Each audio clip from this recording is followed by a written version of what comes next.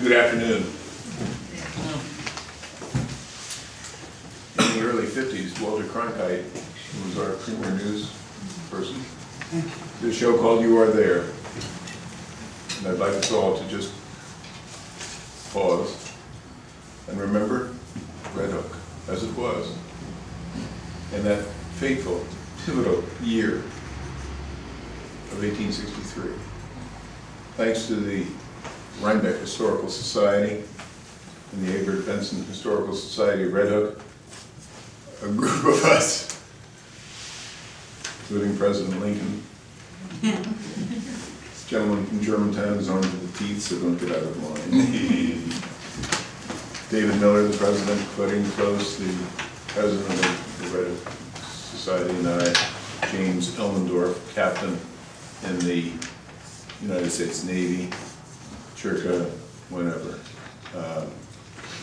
We just wanted to set the stage for you because this is a very important time in our history, 150 years after this most divisive experience in our civic life, and it abides today as we know. We were a nation of 31 million people. 4 million of us were enslaved.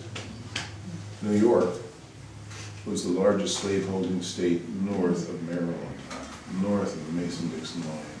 The Hudson Valley, as you might recall, if we've done a little history, as we have dabbled in it, was built largely on the backs of enslaved human beings who were brought early on to this country, and our descendants, their descendants, thank God, are with us today in multitudes, and we are much, much richer for it, but we still have this dividing issue.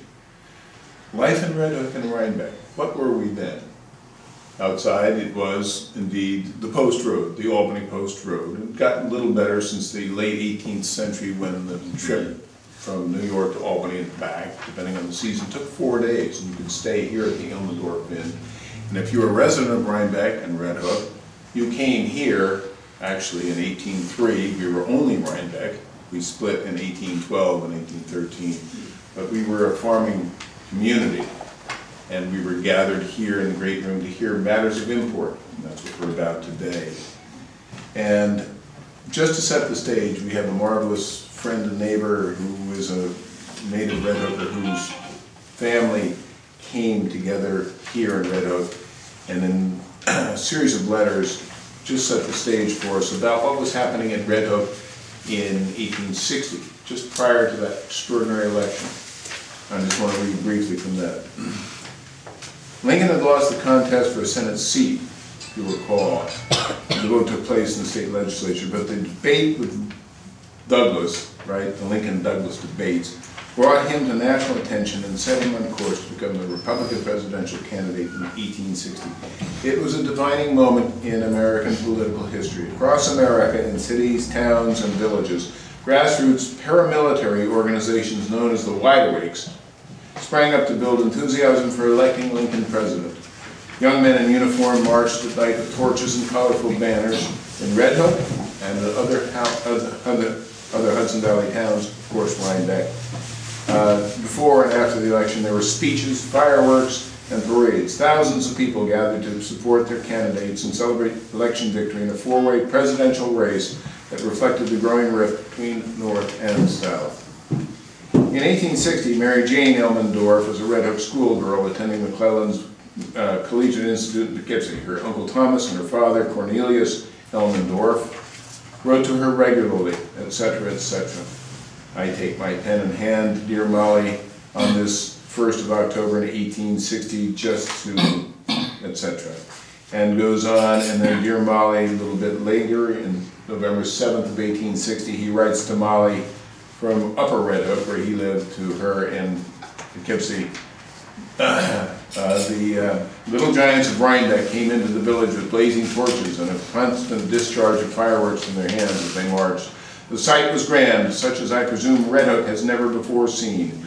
It cast the great cable celebration. You recall the Atlantic cable had been laid in 1857, I believe, by the Great Eastern. So we're beginning to be connected instantaneously worldwide with the news.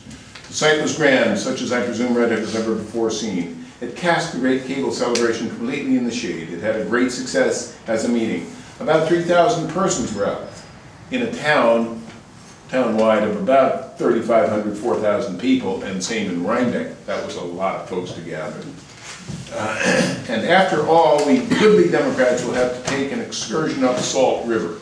Salt River is an expression in that day that meant, you know, farming vernacular, you would be on the hind teat. So, hurrah for Link Turn, as the loafers sang out yesterday. Old Abe will be president if he lives. And then we move forward to later, November 19th in Red Hook. Molly dear, yours of the 10th was received on the following Wednesday, a very speedy passage, only 4 days from Poughkeepsie to Red Hook, etc., etc. And then he says, and as Noah provided for the flood in order to save his family, so the Democratic Party has been striving for the safety of this great union. And here comes the question. Who is responsible for the great flood of indignation that has arisen in the South? Who has caused the troubling of the waters? So what a tide is flowing that may dissolve the Union? What has caused feelings of bitterness, having a tendency to secession among our Southern brethren? Have not the sentiments that have issued from the Republican presses and claims even from the pulpit by Republican occupants caused all this? I think they have. The present state of affairs truly is sad, because I hope that the sober second thought will prevail and that all will be well. Cut to a little postscript. Thomas Elmendorph's hopeful phrase that all will be well anticipates a line from Lincoln's farewell address to the people of Springfield at the train station, February 11, 1861, as he departed for Washington. Let us confidently hope that all yet will be well.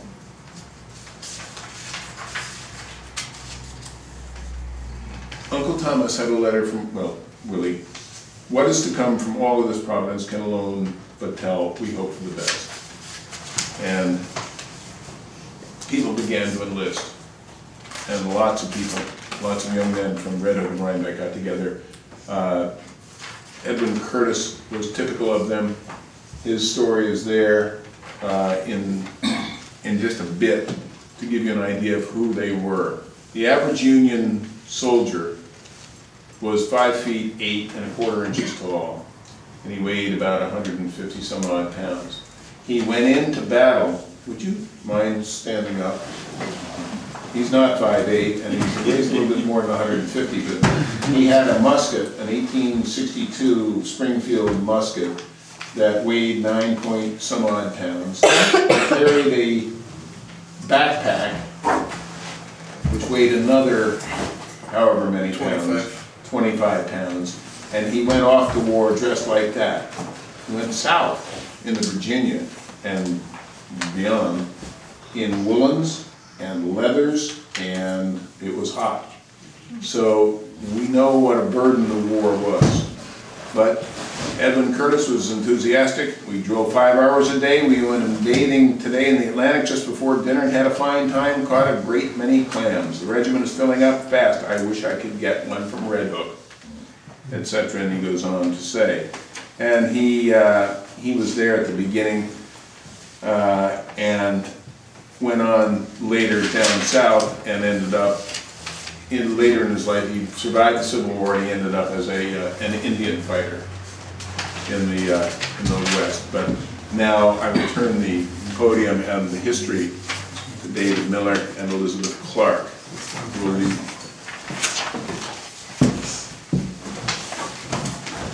So the first thing that we're going to talk about is the accounts of battle. That we actually received a lot of these letters. They were published in the Rhinebeck Gazette. Rhinebeck was desperate for news of the war front. So they would actually publish these letters without the permission of the soldiers, and soldiers would actually find out by surprise when they received the Rhinebeck Gazette that they had their letters published. The first letter comes to us from Stephen A. McCarty. He is a relative, he's the grandson of Stephen A. McCarty from Rhinebeck. He was in the Navy. He writes from the Mississippi after a battle near Louisiana. Dear brother, undoubtedly you have heard something of the bombardments of Fort Jackson and St. Philip. The bombardment commenced early on the morning of the 18th of April. In the morning we went ahead and took 3 schooners in tow to place them in position. They were there anchored behind a point so that they could not be seen by the occupants of the fort. Thus they could fire their mortars by ranges given them by the surveyors. When we dropped the schooners at anchor behind the point, we had to shoot ahead to turn around. As we did so, we came into plain view of Fort Jackson, when they immediately opened fire on us. We returned the fire until a rebel steamer came out from the fort. When we fired on her, the shot took effect in her machinery and drove her back. Thus it happened that we fired the first shot in the action. Soon the schooners opened with their mortars and continued firing until dark, when we had one schooner sunk, one man killed, and several wounded. The sky was illumined by the constant discharge of the guns. It was the most grand and awful sight I ever saw or ever expect to see again. It was like one continuous roar of thunder, only much louder, and continuous flashing of lightning, only steadier and much brighter. We were within 600 yards of the fort, and the balls whirled over and around our heads thick and fast, making noise enough to wake the dead. The sight was beautiful to behold, yet dreadful to think of. He also tells another story about traveling across during this battle carrying ammunition. And at any point, if he had been shot with a mortar, the whole boat would have gone up. So he's hauling this and he's doing all this, and it's a really dangerous thing, and they're on the water. The next letter I have comes from the Ellsworth Regiment, after one of their major battles at Hanover Courthouse. Now the Ellsworth, or the 44th New York, were one of the first to enlist. And they actually did go to the Battle of Gettysburg, but this is early on. This is from May 1862. Dear Father, I received a letter from you last week while on guard duty near Yorktown. Yesterday morning, about 7 o'clock, we left Gaines Mills and marched near this place, where we were on picket duty about 2 hours, and then received orders to join our brigade, which was about 4 miles in the rear. We got about halfway when we got into a brisk skirmish with the enemy and had a warm time for about 2 hours. We were then reinforced and made the rebels run. When in the fight I did not think of being shot. I felt that he who hath made heaven and earth will not suffer thy foot to be removed, and he that keepeth thee will not sleep. Jim and I came out all safe and sound, and the only sign I show of having been in a battle is a bullet hole in one of my shoulder straps and a dirty-looking musket. The boys are now cheering General McClellan, who is riding by. Your affectionate son, Isaac. P.S. Our flag had 48 bullet holes in it, and one through the flagstaff. So this is from Isaac Russell, and we had, the picture was actually taken of this flag. It became such a symbol for them. The next letter is from Isaac's brother James, or Jim, as he says. Dear Father, I received your letter yesterday afternoon and had hardly read it when we had orders to catch up with our brigade, which was engaged in a fight with the enemy. Our regiment soon came up. The fight lasted about 2 hours. Isaac and myself are uninjured. 2 of our company were killed, 9 wounded, and 7 or 8 missing. Our lieutenant colonel is a very brave man and is much liked by the boys. Isaac had a narrow escape, and the bullets came as near to me as was comfortable. We are resting today. Our loss in the 44th is about 123, killed, wounded, or missing. The rebel loss was very heavy. This morning, in walking over the battlefield, I saw large numbers of the slain enemy. We made this rebel skedaddle, and that was what we meant to do. They were badly whipped. Our company is very small, and the boys feel very sad. We have lost some of our best men. Very few showed the white feather, and you need not be ashamed of your boys. I think they did their duty and did not flinch. I cannot give you all the details now, as we are nearly worn out with marching and fighting. Samuel Risley and Charles Luff are both uninjured. Yours affectionately, James. So he not only is reporting back on his brother and himself, but Samuel Risley and Charles Luff are fellow Rhinebeck boys from the 44th. I'm going to turn it over to David. I just have a couple of more excerpts. This is from James River, Virginia. The headquarters of the 1st New Jersey Volunteers. Dear Father, I am alive and as well as can be expected under the circumstances. As accounts of the late battles, of course, have been published, I suppose you've all been anxious to hear from me. But for over a week, we have not permitted to send any letters. And the few lines I sent to you on the 28th were all I was able to write, and I doubt whether they even reached you. When we entered the woods where the fight was going on, the bullets flew thick and fast, but our Jersey boys did not flinch under their first fire. I say first fire in comparison with this because the West Point was a sham fight. I guess they had practice up at West Point before they left for the South. I had a narrow escape from death. A bullet struck the stock of my rifle, completely shattering it, and for a moment entirely numbed my arm. But for the rifle, the bullet would have penetrated my body just above my hip. A very small splinter stuck in my hand, drawing blood. This was the only wound received by me. Our principal trouble has been want of food, as we have been lived on mostly crackers and coffee without any meat. Never before have I found coffee so strengthening, and without it, we could not have endured the fatigue. We're now resting at a very pleasant camp, but how long we shall be allowed to rest here and remain quiet, I cannot tell. I hope for a week at least, because the whole army is really in want of rest. Affectionately, your son, Frank. And the last excerpt I have is from 128th Regiment of the New York Volunteers. It's from Alexandria, Louisiana, April 27, 1864. That's about 100 miles north of New Orleans. When we read so much about the war, we read about Virginia, Pennsylvania, going up and down, but this war was nationwide as far as our nation existed at the time. There were battles in Louisiana, in Texas, up and down the Mississippi. There were many armies fighting battles on many fronts for the entire 4 years of the war. So this is a letter back to the Gazette. And a lot of officers especially like to write, and they would write letters to the Gazette as if they were war correspondents, in spite of the fact they were actually fighting in the war. So this is one of them.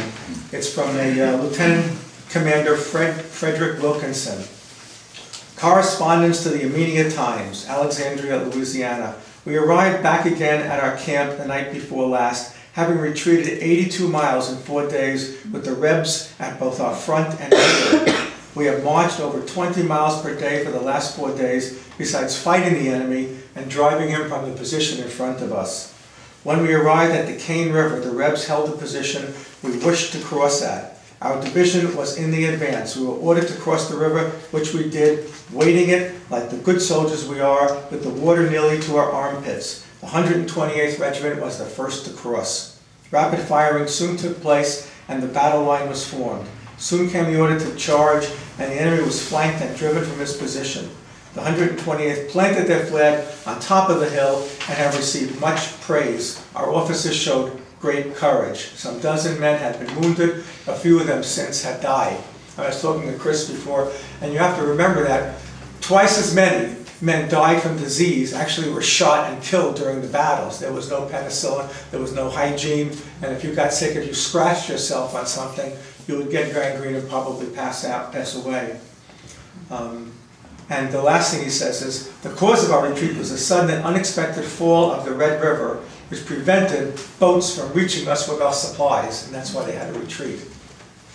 So, thank you. Fighting and dying was a family affair. The nation was at war, as David said. There were many battles and many fronts, and many armies, small to great size.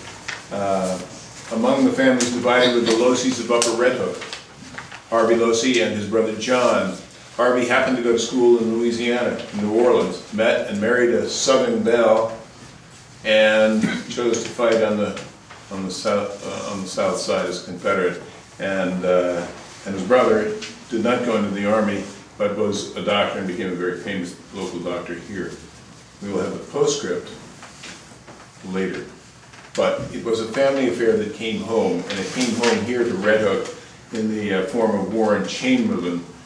In 1841, William Chamberlain, his father, built Maysland, which those of you in Red Hook know, it's the big red brick house next to what is now the Linden Avenue Middle School, but was in the Red Hook Central School for everybody when it was built in 1939 and then later. Warren Chamberlain, his third child, who had been born in 1835, was appointed to West Point, the class of 1860, but failed to graduate due to deficiency in mathematics. Raise your hand. No matter.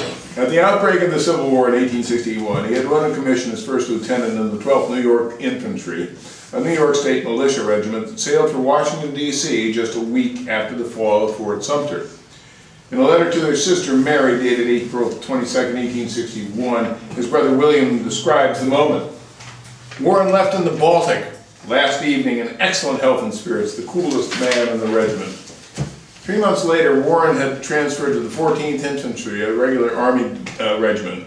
And on the 30th of August in 1862, he was on staff duty as an aide to General George Sykes, commanding the 2nd Division in General Porter's Army Corps at the Second Battle of Bull Run, Second Manassas, if you will, where he was mortally wounded and died that night behind enemy lines.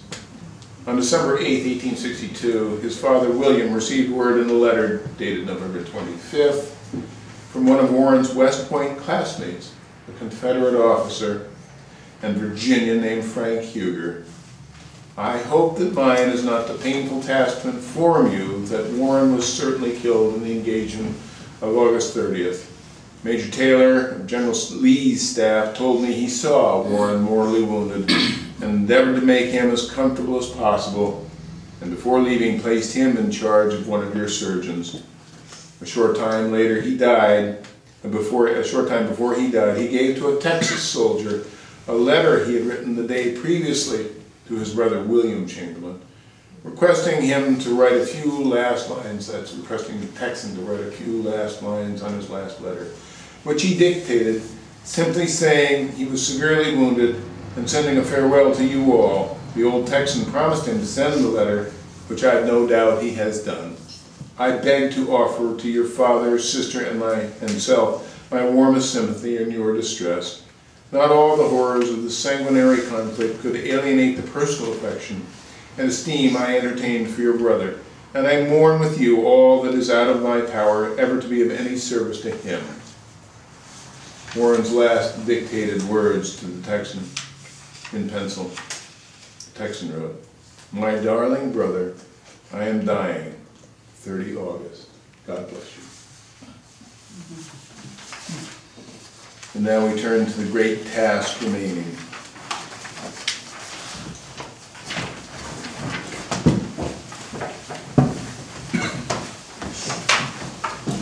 So, in 1862, a lot of the regiments were done. Their 100 days of service was up. They were free to leave. This is not the case for everyone, but an appeal was going out to start a new regiment in Dutchess County. And this was prior to the draft, so there was no conscription. This was voluntary at this point. So an appeal went out, and this is the appeal that they sent out. At a meeting of the Executive Committee of Dutchess County to promote enlistments for the newer regiment to be raised in this senatorial district, held on Tuesday, the 29th of July in Poughkeepsie, Benson J. Lossing, George W. Sterling, and James H. Weeks were appointed to make an appeal to the inhabitants of Dutchess.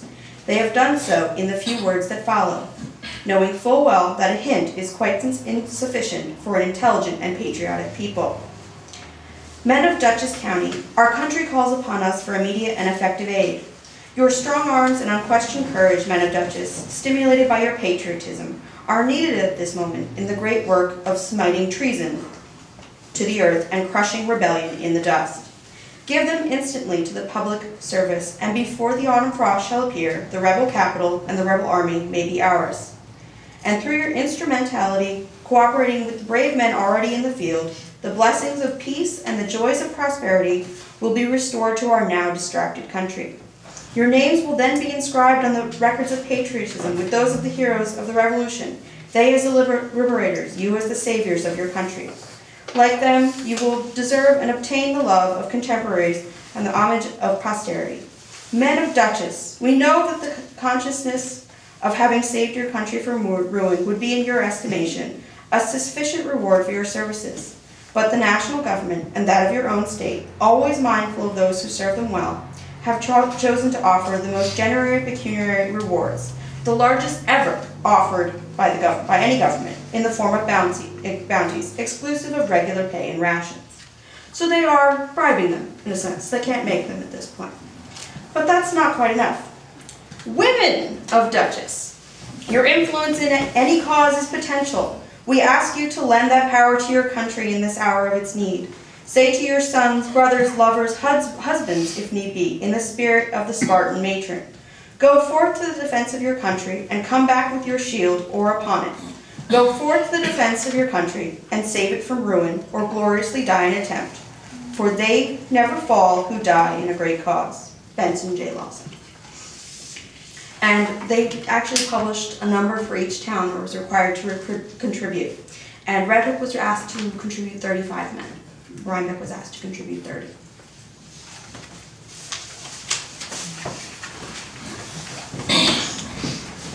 Just to give you a feel for what they were paying them. A soldier's pay.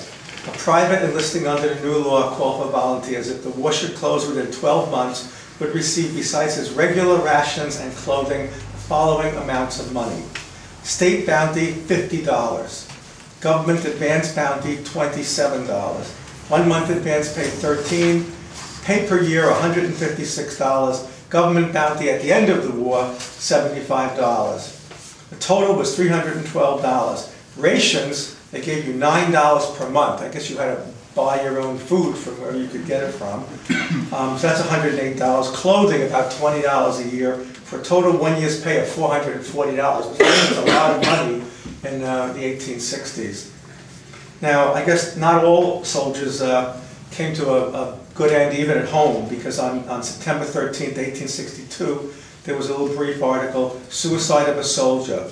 Augustus Adam committed suicide by hanging himself on Saturday afternoon, the 27th, in the stable of James Winecoop, Esquire, about 1.5 miles from the village of Rhinebeck.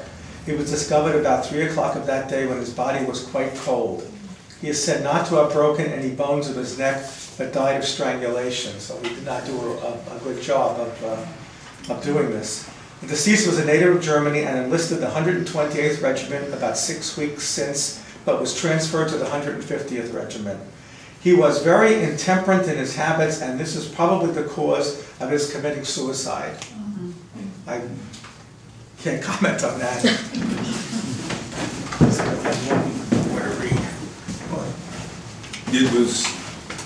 It was awful. But it was that time, and a man named Peter Funk joined the war. Enthusiastic. He was in the corporal in the 150th New York Volunteers, Company F, which was mainly Red Hook, Rhinebeck boys. And just to give you a flavor again, when this war broke out, I was taken with the notion to enlist, and being naturally self-willed, I did, and was sent to Poughkeepsie, the rendezvous for the 150th Regiment. I was assigned to Company F in command of John L. Green of Rhinebeck. There were 4 sergeants and 8 corporals appointed, and oh horrors, I was among the latter. That's in August of 1862. In October 1862, about 4 o'clock in the afternoon, we started for the river where the steamer Oregon was to carry us to New Jersey. This is at Poughkeepsie. Mothers, wives, fathers, and brothers calling the names of some loved ones in the ranks. The scene was heartbreaking. At daybreak on October 12th, we landed at Jersey City. Were put on cars, and away we went, and away went the Iron Horse, and the state of New York soon far behind. And he goes on, and he gets a taste of what it's like, and it's rough, as I said, and as David pointed out. Here he is in camp, and in the 16th of the moment, there was a court-martial held, and Albert Jones of the 145th New York Volunteers was sentenced to be shot for desertion on the 21st. A bit of a delay, but on October 16th, 1863, the execution of Albert Jones, the 145th New York Volunteers, took place. This is Funk writing in the Red Hook Advertiser a long diary, which is fascinating, page to page, an old man writing about his experience in the war. It took place, and I shall never forget. The sun came out bright and warm, shedding its brightest rays. At 1:30, our division, the 1st, was marched out into an open field and formed into 3 sides of a hollow square, the grave being at one end. At 2 p.m., the procession came in sight. In front marched the brigade band playing the Death March. Next came 12 riflemen with the bayonets fixed. Next came the prisoner walking by the side of the chaplain and surgeon of the regiment. Next came 4 men bearing his coffin, and then 4 riflemen bringing up the rear and forming one of the saddest processions I ever saw. The prisoner's step was undaunted, walking with his head up, looking around upon the ranks as he marched down to the grave. The coffin was set over the grave. He was then placed in the coffin. His eyes were bandaged, his sentence read, and at a given command, signal 4 rifles belched forth their contents, and his soul was launched into eternity. We were then marched on each side of the coffin to look at the corpse as he lay with his breast exposed, showing the 4 holes made by the rifle balls. We then marched back to camp. This was the first man shot for desertion in our division. Up close and personal and family.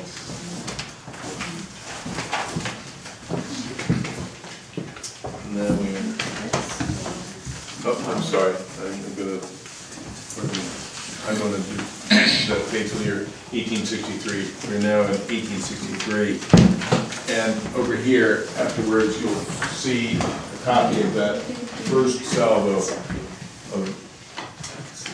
Did we have... We have more stuff. Oh, I'm sorry. I apologize. I thought I was calling you.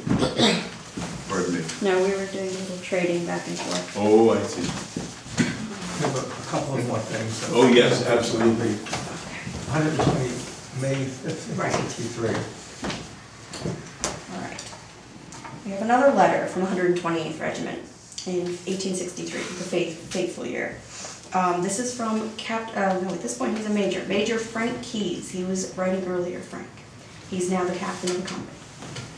The weather is splendid at Jefferson City, and fresh vegetables, strawberries, and etc. are plenty. The boys like it very much at this place, and those who were sick are rapidly recovering. Corporal Bowman, Peter Scally, David Farrow, Albert Cole, and Jonathan Van Etten are in the hospital at this place, though none are dangerously sick. Braley and Delamater have returned to duty. Finger, Leyden, Coop, and Howard are in the regimental hospital.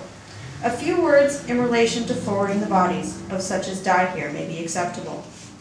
So people are requesting to have bodies in the case of deceased sent home, and he wants to explain why it's a difficult process.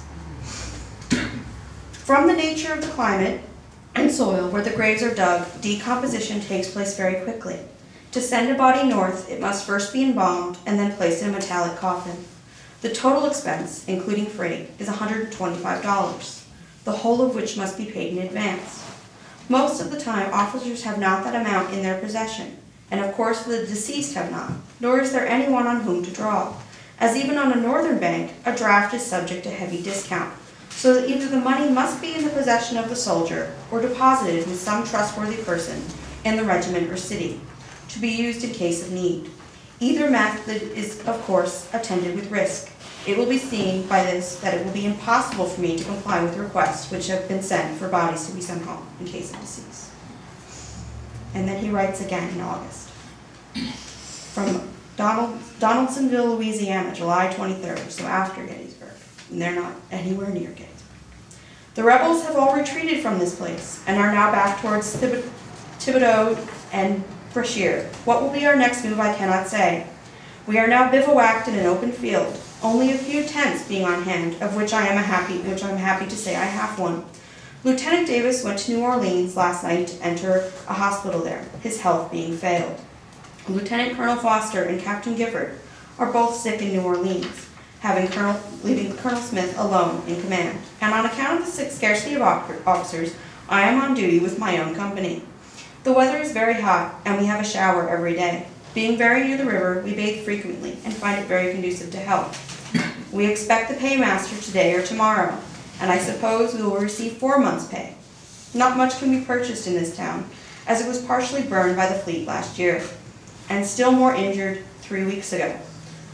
Most of the men who were in Jefferson came up yesterday, and I enclose a list of sick and absent men of the company. We are anxious to know how the people of Rhinebeck felt when they heard of the fall of Port Hudson. As the stormers, we were not used. We need not expect our medals or promised promotion.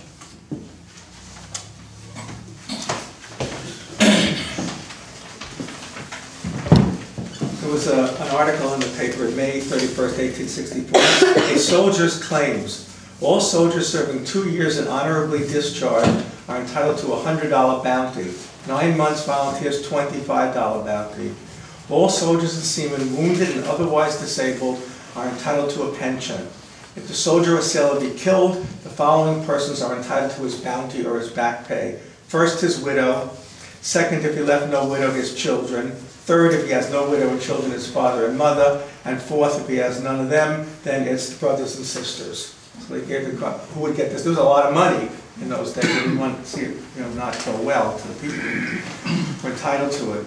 There's an article, March 15, 1864, the Pocahontas Engine Company, number 2 of this village. Rhinebeck still has the Pocahontas pumper in the back of the firehouse. Since the commencement of this war, furnished 22 men to Uncle Sam. The company was organized June 13, 1859, and has enjoyed a career of unexampled prosperity.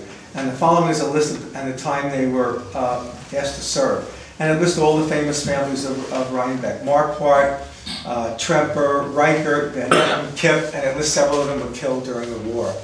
That was an interesting thing. Do you want to skip the, yeah, okay. One more, a letter, an anonymous letter. Now at the end of the war, I was doing some research the last couple of days, like how long did we stay in the South? I mean, there was Reconstruction that took place. We still have troops in Germany, in Japan, and in Korea. So how long would we stay in the South? And apparently it took about 12 years until 1877 for the final troops to be pulled out. And slowly over those 12 years, one state after another was admitted. They re-elected senators and congressmen and sent them to Washington as the country rebuilt. But here is a letter written anonymously to the Rhinebeck Gazette, signed a soldier. And it was written July 31st, 1865, which is almost 4 months after the war ended. And it's from Richmond, Virginia, the capital. They're still there. Dear Sir, be so kind as to publish this in the Gazette. It will show the treatment of non-commissioned officers and privates of the 20th Regiment, New York State Militia, received at the hands of the officers belonging to this regiment. In the first place, I must inform you of the fact that we haven't been paid since December 31st last, and have been living on food that barely sustains life, and is the cause, we believe, of a great deal of sickness and a great many deaths, which might be avoided if we had the right kind of food, or at least some vegetables and rice occasionally. We're doing a great deal of unnecessary duty. We are guarding houses of ill fame that are kept for the officers. Under these circumstances, any wonder we all want to go home when we found out that it's a combination on the part of the officers to keep the regiment here as long as they can to gratify their own selfish motives. I think you will agree with me when I explain the whole matter. It goes on a giant letter talking about this. But clearly, they were upset to have not gone home 4 months after the war ended. Prisons and prisoners. Yes, please do. So we've talked a couple times, if you weren't sent home, hadn't gotten sick, you might get captured. So the following letters we have are accounts of either guarding prisoners or prisoners themselves. This comes from us to Camp Hoffman, Point Lookout, Maryland, July 6, 1864, from George A. Clark. And he says this is correspondence of the Gazette. Well, it makes sense. George A. Clark used to own the paper. He actually did this quite frequently. This is one letter among many. Friend Knoxon, you are doubtless aware that Point Lookout is one of the principal depots for rebel prisoners of war. To guard. Whom is the principal to guard? Whom is the this is not very white. To guard is the principal duty of the federal troops now here. The prisoners occupy an immense enclosure within which are erected tents, many of them the approved, commodious Sibley pattern mess houses, etc. The prisoners are in general under what is termed middle age, a very large proportion under 21, and a strong, healthy-looking, athletic set of fellows. They seem to enjoy themselves like maggots in a rich cheese. Large numbers were captured in the present campaign against Richmond, and I find conversations with them to be interesting and often edifying. They uniformly agree that the Confederacy is on its last legs, and tell sorrowful tales of hunger and privations which they have undergone at one period or another. But such things are on occasions to be looked for among all armies and in all countries, and constitute part of a soldier's vocation. The leisure time of the Johnnies is employed in the manufacture of fans, toothpicks, finger rings, and other ornaments of wood, bone, and gutta percha. One thing in particular is decidedly disagreeable to the taste of our deluded Southern brethren. Among their custodians are a few hundred of their brethren of the ebony stripe, and it is very repulsive to their sensibilities to be marched about in charge of a sable guard. A captain but a short time ago was under guard of a stalwart African who was formerly his slave. What changes are wrought by war? Thine always, George A. Clark. And then the letters, the next two letters that I'm going to read, the first is an account of a battle. from one soldier's perspective. A lot of people were captured in this battle. I then have another letter of one of the people who were captured. So, coming from Cedar Creek, Virginia, October 26, 1864, from the 128th Regiment. Editor of the Rhinebeck Gazette, Sir, enclosed, please find a copy of our list of killed, wounded, and missing on the eventful and ever-to-be-remembered 19th of October, 1864, Battle of Cedar Creek. Perhaps a short sketch of the operations of the day may prove interesting to your many readers who are interested in us as a regiment. On the morning of the 19th, at 4 o'clock, we were standing at arms in line of battle, awaiting the final order to march to front on reconnaissance. Suddenly, our ears were treated with yells, coming from none other than Johnny's throats. On our left, the left being occupied by the 8th Army Corps. Volley succeeded volley, varied by the grand accompaniment of screaming shell and grape. They continued for about 10 minutes, when all sounds of strife ceased as if by magic. Just as we were congratulating ourselves on the supposed repulse, bullets came flying into our works from the rear and flank. We were flanked and fell back about 3 miles, fighting at every step. Our loss was heavy, 21 pieces of artillery, as well as all camp and garrison equipage. We formed near Middletown, and by the most determined efforts on the part of our brave Sheridan, drove back the enemy, completely routing them and capturing 59 pieces of artillery, 150 wagons, their ambulance train, and about 6,000 or 7,000 prisoners. The countless number of dead and wounded on the field attest the desperate character of the fight. Our day's work ended. We lay down, after dark, hungry, ragged, and to think of our comrades gone. The 128 to the number of 177 enlisted and 5 commissioned were on advance picket duty, and the majority of that number are undoubtedly prisoners subject to the tender mercies of Jeff's minions. Captain Thomas N. Davis handled the regiment in a highly satisfactory to us all. Respectfully, C.W. Adjutant 128th New York Volunteers. So the next letter comes to us from Charles Weller, who is not from Rhinebeck or Red Hook. The Fishkill Standard is permitted to take the following extracts from a letter written by Sergeant Charles A. Weller, who was recently taken prisoner and paroled. It is written to his parents at the landing. Camp Parole, Annapolis, October 19, 1864. We, the 128th Regiment, went into to fight about 12 o'clock noon. Our corps charged the rebels and drove them for some time. Then we got orders to halt, and when we were forming, they came on our right flank, and we got orders to fall back. The firing at this time was very heavy, and one of our company shot George W. Swords. I was near him and stopped to give him a drink. He told me the boys were retreating, so I took my gun and started after them. But the rebels, coming from the right, came in ahead and cut off my retreat, so I had to surrender. The rebels took about 300 of us, and our boys took some 300 of them. When I was taken, the rebels took everything I had, except that little testament you gave me, and 2 likenesses. They even took my shoes, and then marched us 20 miles, and I was barefooted. The next day, they gave us a little flour and a piece of meat, and we went 2 days without anything. We marched from Winchester to Northeast Station, which is about 90 miles, and then took cars to Richmond. In Libby Prison, we got half a loaf of cornbread and a small piece of meat a day. That is the way we lived for 20 days. At the expiration of that time, I was paroled, and now at this camp, awaiting my turn to be exchanged. So perhaps for my first letter, the rebels who were maggots in rich cheese were not really exaggerating their tales. They're stealing from the soldiers they captured. The last thing about prisoners is sort of a reversal. It's several letters written to Rhinebeck, Red Hook area from a rebel soldier, Henry Gordon, who was kept in Fort Delaware Federal Prison. And the first, just a couple of excerpts from each of the letters. This is 3 months after the Battle of Gettysburg, October 8, 1863. Miss Mary Gerard, respected friend, I have the misfortune at this time to be a prisoner. I was captured at the Battle of Gettysburg and have been kept in this place ever since. Oh, what a contrast between this place and home. You know how it is at Father's house. There, at least, I could get enough to eat and to wear. I've been destitute of everything, and you are the only acquaintance or friend that I have in the North from whom I could exact a favor. This, of course, was a problem. You could not write to anybody in the South. There was no mail that was delivered from federal prisons to the rebel area. You could only write letters to the North. I will ask you to send me a few plugs of tobacco and a few postage stamps. You shall not lose anything by sending me the above articles. If peace is ever made, I will repay you 4 times the worth. Send the package to C. Henry Gordon, Company C, 15 South Carolina Regiment, Fort Delaware, Delaware. The next letter is 6 months later. He's still in prison. Dear cousin, this is the cousin Harriet, who was up in Red Hook, I believe. You will learn from this that I am still a prisoner at Fort Delaware. I've written to you twice since the reception of your letter, but no answer.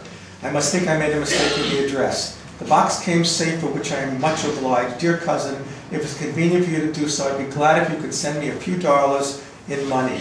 I need a few articles of clothing that I could purchase here if I had the money. If you see fit to grant me this small favor, I would be much obliged. If you see Mrs. Gerard, tell her that I would write to her, but from now on, prisoners are only allowed to write to relatives, not to friends in the North. P.S. Please excuse the bad handwriting. The weather is so cold I can scarcely hold my pen or write a legible hand. My health is good and has been ever since I first wrote to you. This is February 1864. He's still there. Cousin Harriet, which is Harriet Lewis. Yours of the 30th containing $5 in money has been duly received, for which you will please accept many thanks. Sorry to hear so much sickness in your family. I hope that all are well by this time. If you should hear from my parents, let me know immediately. I have made several attempts to send them through the lines, but I doubt if they reach them. Henry Gordon. Here is November 1865. Now it's going 2 years he's been in this prison. The war is over. He's still in this prison. Dear friend, I've been waiting for some time to reply to my last letter. And it goes on and on. If you could send me $6 or $8, I would truly appreciate it. If there's a future day coming when all the affairs can be straightened out if this war ever ends. There's another letter here written by A.N. Cunningham. It's from Cedar Swamp, South Carolina in 1866, a year later. Dear Mrs. Lewis, which is Henry's cousin. I received your letter on yesterday, came in 5 days. I was much surprised as well as gratified to hear from you. Sorry your letter was so short, alas, dear friend. Everything has changed here. We were once free and happy. We are poor and downtrodden people. You can have no idea of the poverty and distress in some parts of this country. Fortunately, the Yankees never got in legs than 14 miles of us, but I had great many scares and oh, such hiding of things. Give my love to your mother and sisters, Mrs. Lewis. I expect you've heard that Private Henry Gordon died in prison. We all feel very grateful to you and Mother for your kindness to him in prison. He wrote to his friends informing them of the kindness. They will repay you if they ever have it in their power. And he goes on for 4 more pages of anger at the North over the conditions that are happening in the South a year after the war. And we looked it up. Sarah Hermans, who did some research for me on Mrs. Lewis and Mary Gerard in Red Hook, looked in the Civil War records, and he died of scurvy after being in prison for 2 years. Just an apple a day, and it's sad. That's sad. Thank you. Martin, it was a long one. We're a little befuddled, but 1863, again, opening on January 1st with the Emancipation Proclamation, which arrived here in Red Hook via the Red Hook Weekly Journal on the 8th of January. And then on to that extraordinary battle of Gettysburg, where Peter Funk, whom we met earlier, was preparing to arrive. In June of 1863, he said everything was confusion, the rebels had crossed the Potomac.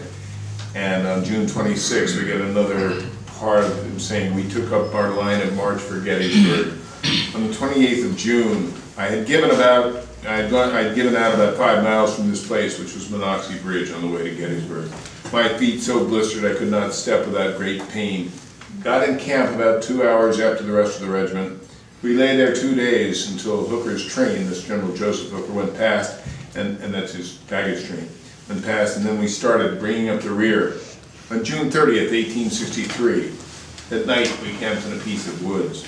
July 1st, 1863, and in the morning took up in the line of march, passed through Frederick City, and stopped for dinner on the other side. July 2nd, 1863. In the morning, we went away as fast as we could walk. The distant booming of the cannon now reached our ears, which sounded nearer and nearer and told plainly of the harvest of death reaped on that never to be forgotten field of slaughter. 11 a.m., July 2nd, 1863, we reached the field of battle, but being very tired, were ordered to rest in the field of rye back of Cemetery Hill, Cemetery Ridge. 1 p.m., July 2nd, 1863. There's fun, his first taste of battle. We lay there about 2 hours when over came a 12-pound shell, screeching all kinds of murder. We were soon in where the fighting was heaviest. Wounded men running to the rear would tell us we were being whipped. Others would say, "Give them hell, boys. If you don't, they'll give it to you." July 3rd, 1863. The next morning, we were in support of Battery M, 1st New York Artillery. We lay there about an hour while the 1st Marylander Regiment was sent into the woods in front of us, where there was a steady roar of musketry, but they soon came out, every man for himself. They had met the 1st Maryland Rebel Regiment, and after a hand-to-hand fight, getting out of ammunition, had to fall back. They got a new supply and went in again, and so had possession of the rebel works. We were then ordered to take their places, and with a yell, we dashed into the breastworks, which, well, shot and shell cut the air all around us. July 4th, 1863, the battle was over by then. There was little firing in the morning, and about noon we heard the rebels had left. Our loss was 8 killed, 40 wounded. About 3 p.m. we started in pursuit, went 10 miles and camped for the night. July 6th, 1863. We force marched 32 miles, got into camp about 11 o'clock. July 7th, 1863, my shoes gave way. I was barefooted. It rained. That was Gettysburg. It petered out.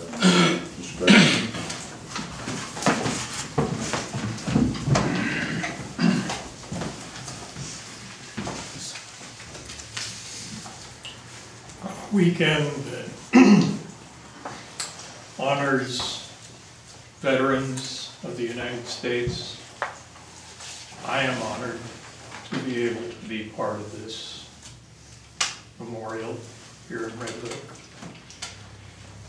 When I left Washington on November 19th, 1863, it was the first time I had left the capital since the beginning of the Civil War to travel to Gettysburg, Pennsylvania for this dedication of a memorial to the many who had served our country, many for the last time, at that battle in Gettysburg. After my speech dedicating the battlefield, dedicating the memorial, I received a note from Edward Everett, who had delivered a 2-hour oration at the dedication just before I spoke. And his note praised me for what he described as an eloquent and concise speech, and what he said was, "I should be glad if I could flatter myself that I came as near to the central idea of the occasion in 2 hours as you did in 2 minutes." I wrote back to tell him that I was glad to know that my speech wasn't a total failure. I'd like to now to take a couple minutes and to share with you what I said at Gettysburg at that dedication. 407 years ago, our fathers brought forth on this continent a new nation, conceived in liberty and dedicated to the proposition that all men are created equal. Now we are men on a great battlefield of that war, testing whether, now we're engaged in a great civil war, testing whether that nation or any nation so conceived and so dedicated can long endure. We're met today on a great battlefield of that war, and we've come here to dedicate a portion of that field as a final resting place for those who here gave their lives so that that nation might live.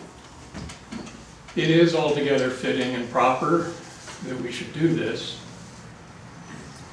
But in a larger sense, we cannot dedicate, we cannot consecrate, we cannot hallow this ground. The brave men, living and dead, who struggled here, have consecrated it far above our poor power to add or detract. The world will little note, nor will it long remember what we say here, but it will never forget what they did here. It is for us, the living, rather to be dedicated here to the unfinished work for which they who fought here have thus far so nobly advanced. It is rather for us to be dedicated to the great task remaining before us, that from these honored dead, that we take increased devotion to that cause for which they gave their last full measure of devotion. That we here highly resolve that these dead shall not have died in vain, and that government of the people, by the people, and for the people shall not perish on this earth.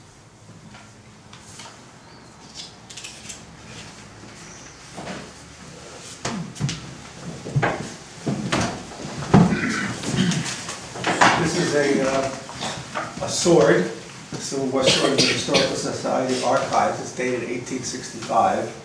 And I have a little letter to read about a sword presentation that took place in Rhinebeck in 1863.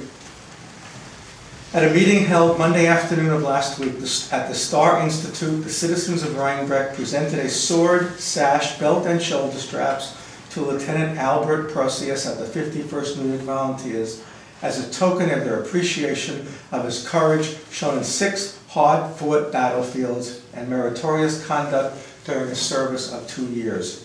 Lieutenant Procius was wounded at the Battle of Antietam, and for his bravery, gallantry at the battles of Roanoke Island, New Bern, Bull Run, Chantilly, and South Mountain, was promoted to lieutenant. On the scabbard was handsomely engraved by E. Stiles the following inscription: Lieutenant A. Procius from friends in Rhinebeck, New York. Lieutenant Procius received the gift, a sword from my fellow citizens. With a grateful heart, I pledge myself to use it faithfully for the good of my country. I tried to do my duty, and he mentions the 6 sites of the battles. Wherever and wherever I may be sent, I shall still more devoted to the good cause. Thank you for your flattering kindness. The Glee Club sang their best several stirring and patriotic songs, which received great applause. Lieutenant Procius left the following morning to rejoin his regiment, carrying with him the best wishes of his friends in Rhinebeck. Signed, Henry Delamater, President.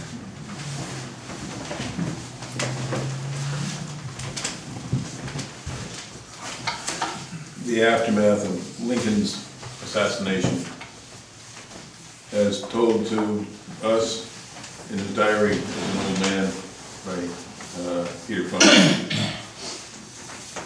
who had gotten back in June of 1865 to Washington, D.C. for a few days, where the whole army passed before the President, Andrew Johnson at that point, and his cabinet and other high officials. But by then, the death of our martyr President Abraham Lincoln was reported but could not be believed. Though later we were obliged to acknowledge it. The officers wore badges of mourning, while the pallid cheek and sad low voices of the men as if fearing to disturb the dead, were true signs of the love that the brave boys bore him. But Lee's surrender for a moment swept away the remembrance of the foul deed, and all was wildest joy, yelling and tossing their caps in the air, turning somersaults, etc., and everything else that could be done to show their joyous feeling. After a few days of counseling, Joe Johnson refused to surrender, and we were ordered to march again.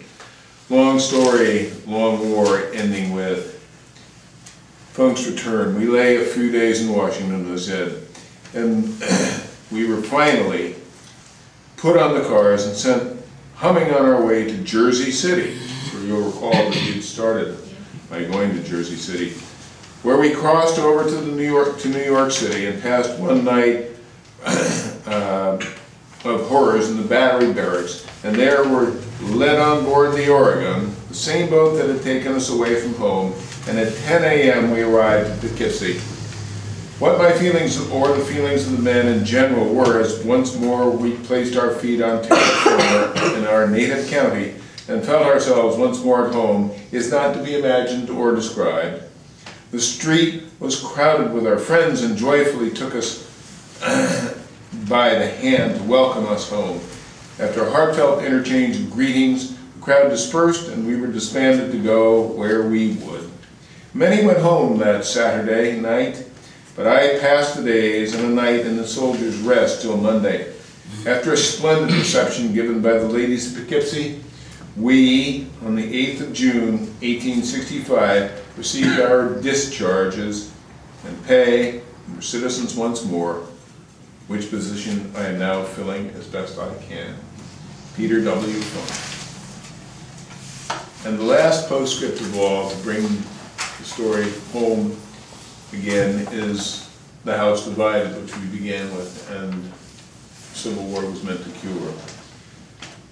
This comes by way of family history from Sarah Hermans, who's a Losi, and she said that Dr. Ron Losi of Ennis, Minnesota, who was John E.'s great-grandson, to remember Dr. Losi, John Losi, and his brother Harvey, the rebel, said that Harvey, in a letter to his brother shortly after the war, expressed sorrow for embarrassing the family by taking part in the rebellion.